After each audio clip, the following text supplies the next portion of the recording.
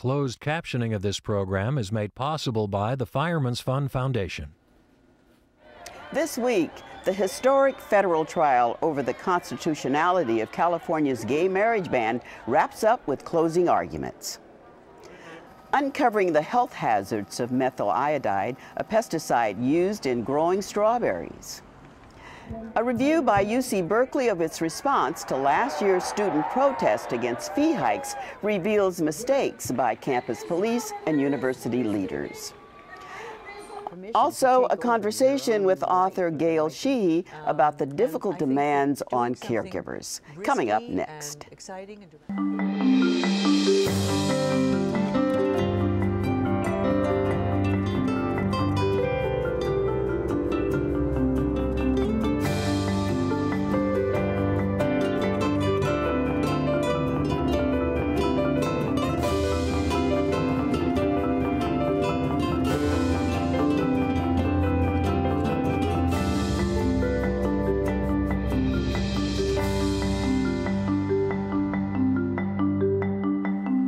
Good evening, I'm Belva Davis, and welcome to This Week in Northern California.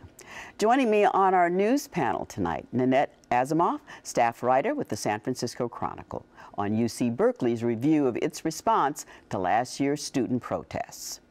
Amy Stanton, reporter for KQED's Quest series on the danger of methyl iodide used in growing strawberries. And starting with Jesse McKinley, who is the San Francisco bureau chief for the New York Times. You covered the trial where Judge Vaughn Walker asked the two sides to submit answers to questions that he'd given them some time in advance. Was that an unusual thing? It was something of an unusual step. I mean, what was interesting about it was that the common refrain, the word that you saw again and again and again in these questions, was evidence. What Walker was hunting for and what he wanted in this entire trial, which took, over 5 months, what he wanted was hard evidence. He wanted data, he wanted numbers, he wanted show of economic harm. And so this is something that he came back to again and again in these questions. And it was not a small number of questions. It was 37 in total. So they really had their work cut out for him.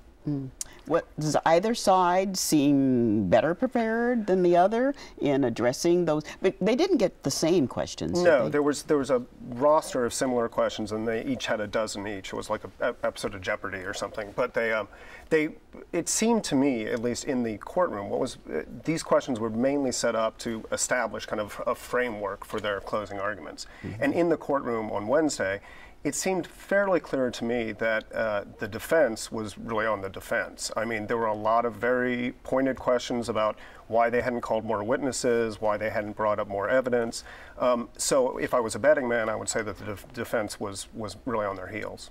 From what I've heard, I mean, it sounds like Judge Walker was really pretty critical of the defense's arguments. And I'm wondering, were there, if you had to pick an argument that seemed to hold up the best, the strongest under that criticism, what was it? What seems to be their strongest card at this point? Well, that's a good question, because Walker seemed really dismissive of most of their arguments. And the central tenet of what they were trying to say was, look, the institution of marriage is about one thing. It's about making babies. That's all they seem to want to say. And they said that again and again and again. They said it during the trial, and they said it in their closing. And Walker, without pausing, was like, that makes no sense whatsoever. Basically said, what about people that are infertile? What about people that are past the age where they can have children? So in terms of the defense, if that was the card they were betting on, it's kind of a weak card. But Jesse, forgive me for leaping ahead here, but isn't this really ultimately going to wind up in the U.S. Supreme Court? And is it going to hinge on what one swing vote, say Anthony Kennedy, thinks about all of this, not necessarily Von Walker? In talking to Ted Olson, who is a smart guy and is new to the issue of same-sex marriage, but obviously spent a little time in front of the Supreme Court, you ask him, you say, look, right now the composition of the Supreme Court, it leans slightly to the right, probably 5-4. He is very confident that he has that fifth vote. And you mentioned Judge Kennedy. I think that is the one they are counting on that. He has in the past sided with the liberal side on cases involving gay rights. That being said, this is going to take a while. I think Walker will probably give his decision by the end of the summer. It will be instantaneously appealed. It will go to the Ninth Circuit. It may go directly to the Supreme Court. Are we talking years? I think it's going to be a couple of years. Yes. I mean, He took 4 months, though, you know, from the time that the trial testimony ended to get to this point of hearing closing arguments. Is that unusual? I think that was purposeful. I think that this is such a closely watched case. I think that so many, so many couples are hinging on this. It's being covered nationally, obviously. That he wants to be extremely deliberate about his decision. He wants this decision to be every I dotted, every T crossed. And I think that that was part of it. He had the 2.5-week trial, and then he said, you know what, let's take a little while, and I'm going to think about these issues. He asked for briefs once. He asked for briefs again. He put out these questions that you mentioned. He wants to be extremely precise when he gives this decision because he knows it's going to be parsed extremely closely. And is this, what's at stake here? I mean, ultimately, if this does wind its way all the way up, is it going to wipe same-sex marriage off and make it, if the ruling goes against same-sex marriage and make it impossible for any of the states that do it to continue? Well, there's an interesting irony here. If, let's say, it does get to the Supreme Court, and let's say the Supreme Court says, you know what, the state of California is completely within their rights to set their own laws, and they reject any challenge to Proposition 8. Then, conceivably, if they were to take this to a vote, say in 2012, another vote on same-sex marriage, and it were to pass, the precedent would have been set already that the states can make their own laws. So in a weird way, it could actually work to their advantage. Any word for that? I think 19,000 or so, 18,000 people who were married during that one period when that was possible. Did he indicate at all what might happen? Well, he made a point. There had been a brief issued by the defense the morning of the closing arguments where there seemed to be some suggestion that they were going to have Proposition 8 become retroactive. And this sent out this huge hue and cry in the gay rights community that somehow they were trying to invalidate the 18,000 people who were married between May and November of 2008. So Judge Walker asked that question. He said, are you trying to have these marriages invalidated? And the defense was very careful to say, no, we absolutely do not have that opinion. So it's unclear as to whether or not that was the intention, but right now those people seem safe. Mm-hmm. Well, you've been following a case, of course, as we said, that has drawn national attention in the courts. But Amy, you've been working on a case that's just rising to the top of concerns, and yours is a strawberry story.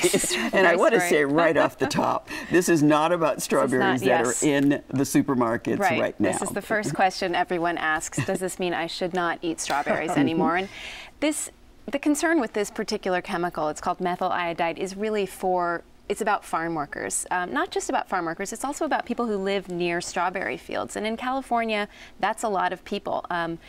Strawberries are grown on the coast. People tend to live on the coast. You have all kinds of communities and schools and daycare centers that are right up against strawberry fields in towns like Monterey, Salinas, Watsonville. So yes, this is a concern for those people's health.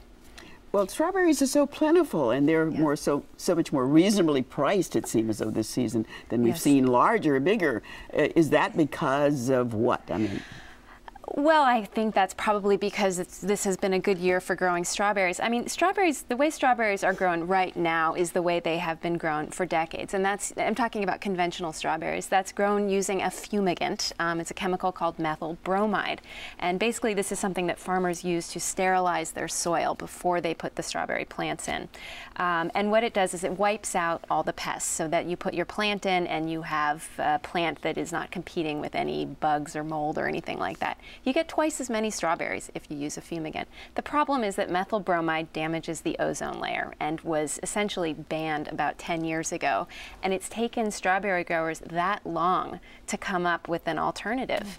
It's a $2 billion industry, and they say we can't do it without this chemical, methyl iodide. Okay, but the alternative yes, exactly. Will do what? That's the huge sort of butt of this story. On the one hand, you have a chemical that causes significant damage to the environment, the ozone layer.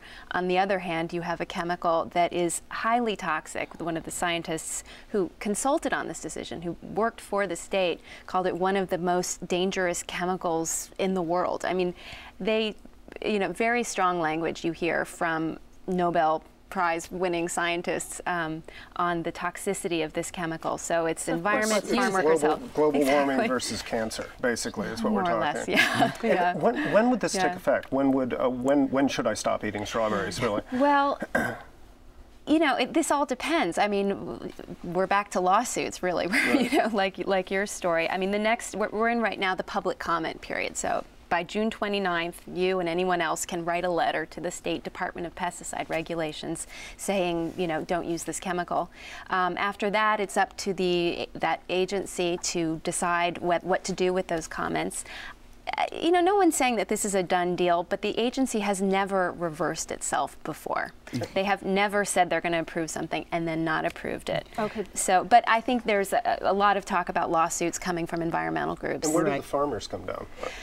The farmers say they need the chemical. Yeah. I mean, well, you know, are you talking about farm workers or are you talking about farm owners? I mean, that's a big, yeah. The farm owners would say, we don't have a business if not for this chemical. It would take years to switch over to organic. It would mean the entire country would be spending $6 a basket. Talk a little bit more about the pesticide we're talking about. Sure, okay, so methyl iodide is, like I said, it's a fumigant, so you inject it into the soil.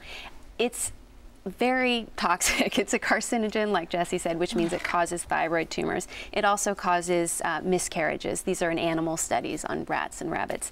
It is also a neurotoxin, and the science on that is much more sort of still taking place. The great fear is that if you have a chemical that causes miscarriages, so affects the fetus, and causes brain damage, surely there's a lot you're doing to that fetus before it actually dies.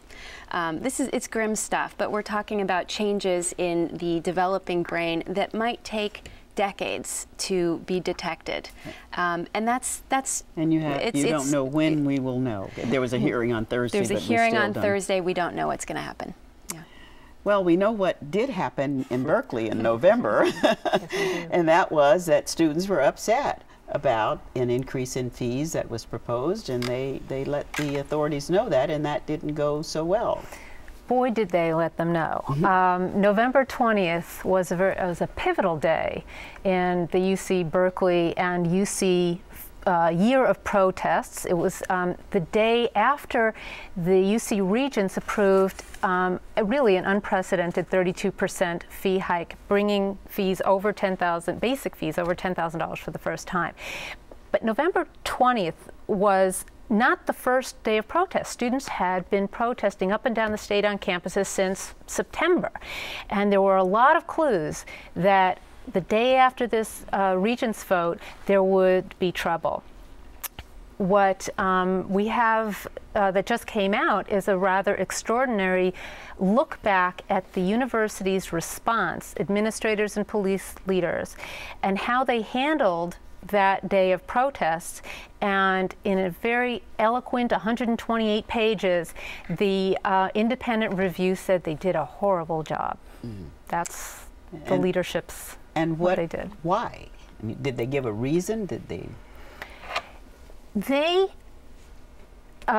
skewered, really, the police and the administration for not taking seriously the threat of what happened on November 20th was that about 40 students took over a Wheeler Hall on the UC Berkeley campus. They barricaded themselves in, and they opened the windows, and they spoke to a crowd of about 2,000 students who ringed that building, and they said, you know, we will not, this is our university, we're taking it over. And the police and the administration shouldn't have been, but were caught by surprise.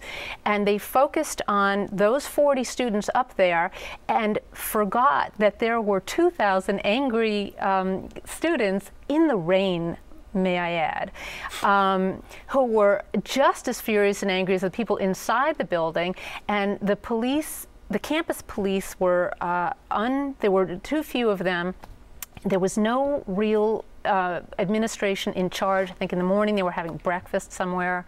And this report looks back and says, all right, you know, these are the mistakes that were made. Well, I just brought this along because I thought it was rather interesting. About 40 years ago, a little more than that, the Berkeley campus was like the epicenter of student protests. And looking at a couple of headlines from the Daily Cal back, I guess that was about 1969.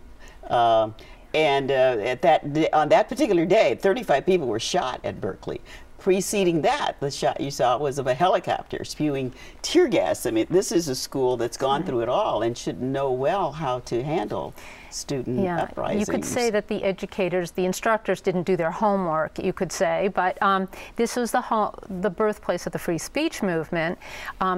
there wasn't as much violence on November 20th, although it was described in the report as a dangerous confrontation. The police used batons and metal barricades, and they whacked students' wrists, and somebody broke their fingers. A police officer was out of work for months after a barricade came down on him.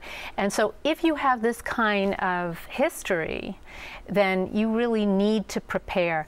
What if we have civil disobedience of this size? What if we have it of this size? And nobody had done so. Now, there were protests in March over education cuts as well. Was there any indication that the UC had learned lessons out of this, that they were not caught by surprise in March? I think they didn't need this 128-page report to realize that they needed to do something different. So by the time spring came around, and there were a number of other protests, including a recent hunger strike, the administration, Chancellor Robert Birgeneau, had realized he needed to talk to the students a little bit more and set things in motion. And things are in motion because there was another pay increase. Yes. Not pay increase, I'm sorry, another hike in fees. Yes. Not at UC, but at CSU, 5% today. All right. Thanks to all of you for joining us tonight with very interesting stories. And now some other stories from the news this week. The San Francisco Board of Supervisors voted in favor of requiring retailers to post radiation levels emitted by cell phones. If approved, the law would be the first in the nation. Mayor Newsom says that he will sign it. It is opposed by sellers and critics who say there is no conclusive evidence of a health risk. It was no surprise, lawmakers in Sacramento missed the June 15th deadline for a new budget. They're preparing for a long summer battle over spending cuts in social programs proposed by the governor and tax increases and elimination of corporate tax breaks proposed by Democrats. Economic reports released this week show that while the worst may be over, the state's recovery will be slow. According to the latest UCLA Anderson forecast, California's unemployment rate will remain high, averaging 12% this year, despite growth in export and technology-related manufacturing. The U.S. Supreme Court will consider whether a federal court panel overstepped its authority when it ordered California to reduce its prison population by about 40,000 to improve inmate health care. And farmers west of the Sacramento and San Joaquin Delta celebrated their new federal water allotment increases from 5% to 45%. Millions of Americans care for a loved one struggling with illness, disability, or conditions related to aging. In her latest book, Passages in Caregiving, Turning Chaos into Confidence, best-selling author Gail Sheehy shares her personal account of caring for her husband for 17 years when he was diagnosed with cancer and offers practical guidance for caregivers. We spoke earlier. Gail Sheehy, thank you so much for joining us on the program.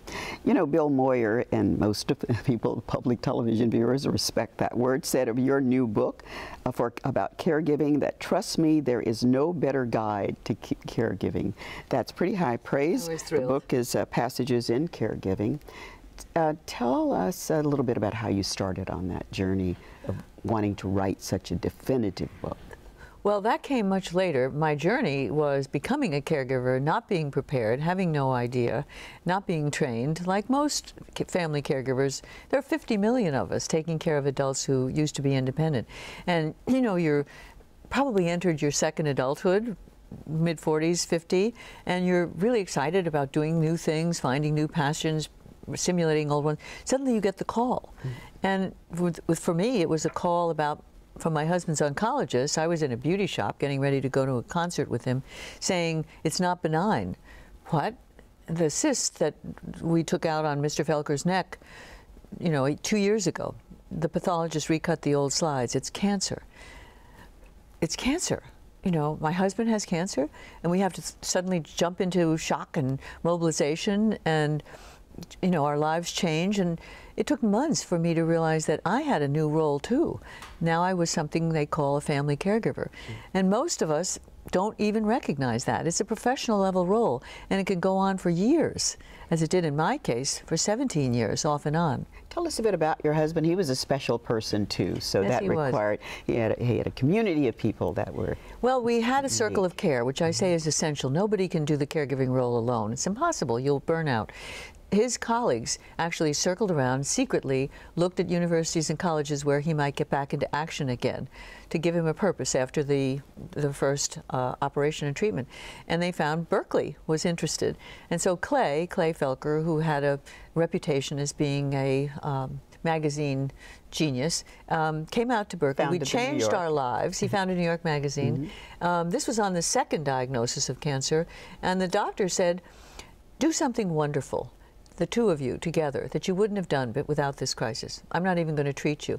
So we worked on that. We worked on it for a year and tore up our lives in publishing in New York and moved out here to the Bay Area, to Berkeley. Clay began, you know, putting on his Land's End professor's clothes every morning and driving over to the J School and giving a new generation of journalists the excitement about magazines and making magazines with them.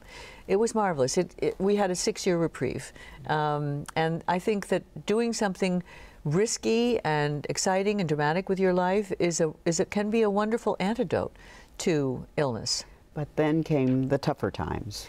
Well, that was 6 years. Then he had a recurrence. That was, you know, 9 years after the first cancer, and that was a rough one to deal with but by then we were far enough around the labyrinth of caregiving, which is my metaphor for walking the labyrinth, the circles of caregiving, that we knew how to deal with it better, and we knew not to take the first diagnosis. And we had a doctor who was very dictatorial and said, no, you have to have surgery, and they'll probably have to remove the voice box because even if it isn't involved with the cancer. Well, my husband without a voice, impossible. So we found friends who recommended us to another doctor and found another whole different treatment that saved his voice. How do you get the will, the power, the permission to take over your own life or the life of the person who you care about? Well, that's really the essence of the book. Is it has to be a collaboration between the patient, the caregiver, and the physician, the social worker, the nurse, the other people who are on the team. And when you respect yourself as being, you know, really the person who pulls it all together, then you can communicate that to the health professionals, and they will respect you and work with you. If they won't, you have to move on. Is there a new recognition of the contribution that caregivers make, not just to their families, but to our whole society? Yeah. Well, you know, we are we are what keeps the broken healthcare system together. You know, the whole in-between stage when people can't be cured in a acute care hospital anymore, but they aren't ready for hospice, which requires that you be ready to die within 6 months. That in-between stage can last for years, and the patient is released from the hospital or aftercare home to somebody who isn't trained and who probably needs to continue working to support him or herself for the future. There's just beginnings of community care. And the best community care is the whole idea of the village movement, which is really taking hold here in the San Francisco area. I'm so happy to say the San Francisco Village is a way of people coming together in kind of the commune spirit of the 60s and helping each other to live gracefully and productively in their own homes and apartments till the end of their lives by sharing services that they get at a discount. It could be a computer tutor or somebody volunteers to walk the dog or water the plants if you're in the hospital, but also to share cultural, political, social life together and really be a community. Are you encouraged by the new health care legislation that passed the Congress that there will be more help for those who are keeping many people out of hospitals and out of care institutions by being caregivers? Anything in it for them? There is a tiny thing that's going to take 5-6 years to vest, but there is, for the first time, government long-term care insurance that employers can offer to their employees for a small amount each month, just like Social Security. And then when it's vested after 5 years, you can take advantage of it at any time that you need home care. And you can get $75 a day to pay a family member or somebody to help you. But that isn't going to actually happen until 5 or 6 years. because there's a vesting period. But that's a beginning. So in the meantime, you offer in your book many strategies for getting along. For calling your area agency on aging to find out what the community's resources are. They're in the book. The telephone numbers are in the book. Looking into an elder care manager who can help you to assemble people that you need and walk you through all the crazy rules and regulations so you know how to get your loved one on Medicaid or how to take advantage of Medicare waiver programs that might give people to you to help. It's strategies for taking care of somebody with Alzheimer's, for dealing with the unloved one. You know, everybody isn't just buddy-buddy with their parents. And especially how to have the meeting with your brothers and sisters before the crisis to talk about what each of you could contribute to keep mom and dad at home as long as they can. Well, we've only talked a few minutes about a book that's worth $1 million for somebody who's had to walk the path you're talking about, because there are websites in there are telephone numbers, and there are things. Local and national resources and hotlines. Right. So, Gail Sheehy, Passages in Caregiving, we thank you so much. Thanks, Belva. Well, next week, a sneak peek at the Fisher Collection at San Francisco's MoMA, Father of Biodiversity, E.O. Wilson, and Food and Wine This Week. Visit kqed.org/thisweek to watch complete episodes and segments of our program, subscribe to our newsletter and podcast, and share your thoughts about the show. I'm Belva Davis. Good night.